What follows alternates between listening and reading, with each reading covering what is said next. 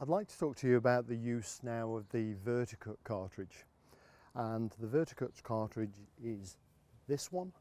These are driven star-shaped blades which cut into the grass sward.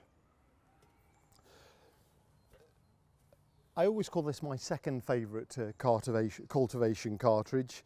It shouldn't really be called that, but the scarifier cartridge with the spring tines is such a versatile cartridge doing everything. But the Verticut cartridge does something that the scarifier cartridge doesn't do. The scarifier cartridge is very gentle and fetches out the loose material. But if I really want to sort my thatch out, then I need to start to cut into it. And these solid spring steel blades will spin at high speed and effectively saw a slot, and as you move forward you then have a continuous slot through the thatch, which is helping the drainage. And by drainage I mean that if I can create a slot through the thatch, then again what I'll do is let the water get through the thatch, get through to the soil.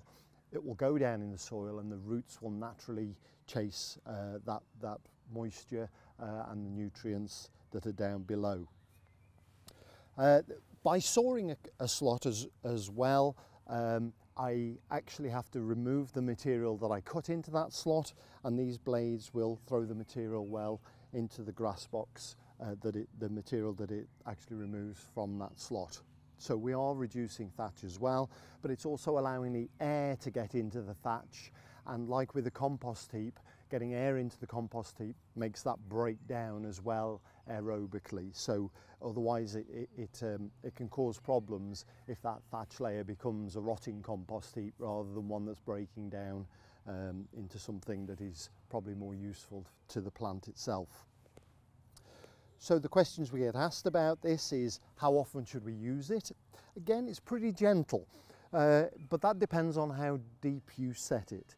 So in the Stirling, this Verticut will actually cut at -10, so we can actually achieve quite some depth with this. I like that from the point of view of overseeding. So if I was going to be overseeding, particularly in a ryegrass sward for a springtime seeding, then by cutting in, it does allow the space that when I then broadcast seed, that I've got a real opportunity to get the seed to touch soil, and I need it to do that so that it can start to absorb moisture and start its germination journey. And by cutting in deeper, then I'm hoping that I'm going to be able to get more seed deeper, which is a better place for it to be, down at 10 millimeters rather than just sitting on the surface where the birds can pick up the seed. The other thing that it does, and a lot of people are using it for this, is that when you have the flat growing weed grasses, that we're trying to create an environment, it's very difficult to kill those grasses, but we are trying to create an environment where they have a less competitive advantage.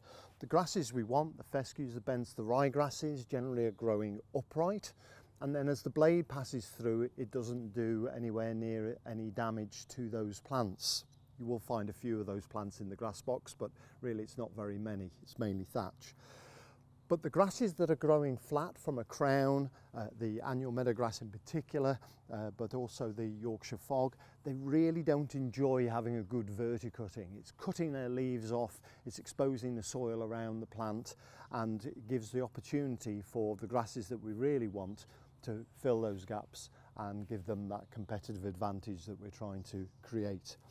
So a regular treatment with the Verticut, not necessarily going so deep, you can raise it up a bit so it just gets the grass plants, will help in the control of those weed grasses and other broadleaf weeds as well. If you're reluctant to use chemicals on those broadleaf weeds, it will help with that too. So a great tool for all of those things. Gentle. How deep should you go? Just go as deep as necessary. Start off high if you want to create better results, and go deeper into the thatch because it's thatch reduction.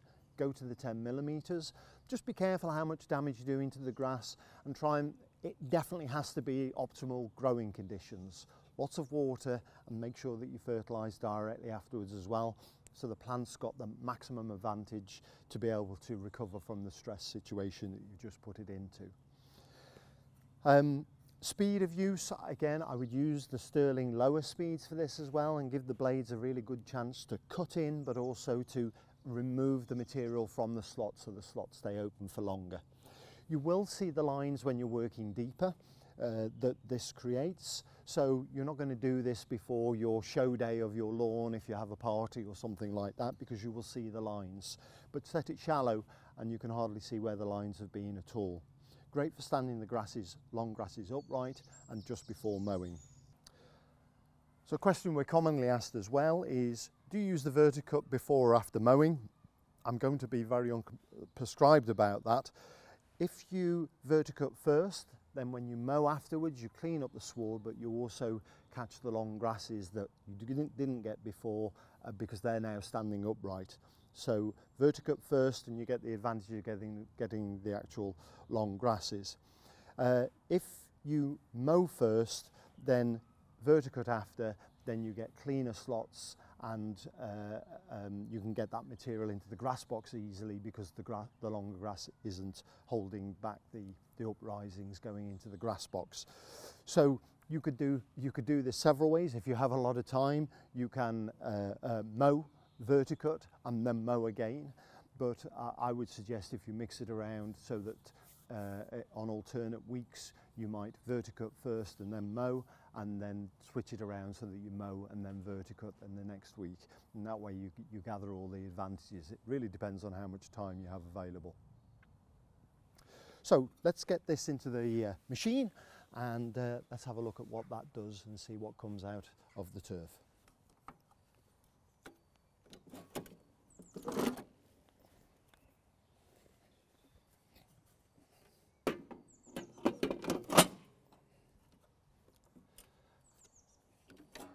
Let's show you what those blades look like.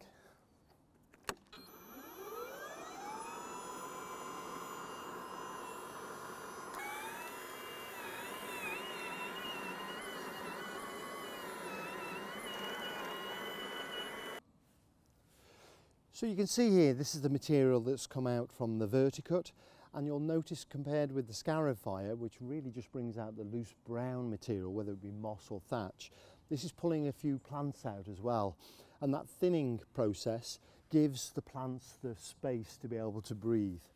If you're looking at the slot itself, especially in the Stirling where we can go 10mm deep, then you're really getting a very significant slot into the thatch, allowing that to breathe and also get the CO2 exchanges in the soil. This extra depth that we're gaining now with the Stirling, with the Verticut at these sort of depths, really does create a great environment for grass seed to be able to germinate in a much better situation than if it was just on the surface itself, and of course it does keep it away from the birds too.